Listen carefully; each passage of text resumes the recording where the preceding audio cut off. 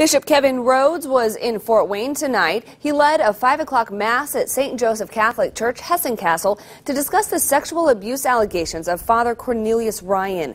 Father Ryan was removed from the ministry less than 2 weeks ago after an allegation of abusing a young man 20 years ago in Africa. Ryan was appointed administrator of the church by Rhoades in 2011 after its previous priest, Thomas Lombardi, was also removed for sexual abuse allegations. This is a time for the congregation to gather as a family, to listen to Bishop Rhoades and to get some facts revolving around this incident. And so that's why we're asking for discretion and to make this really a parish family meeting, if you will, surrounded by the Mass. The church urges anyone who believes they were or currently are being abused by any clergy members to report it to the police and the diocese.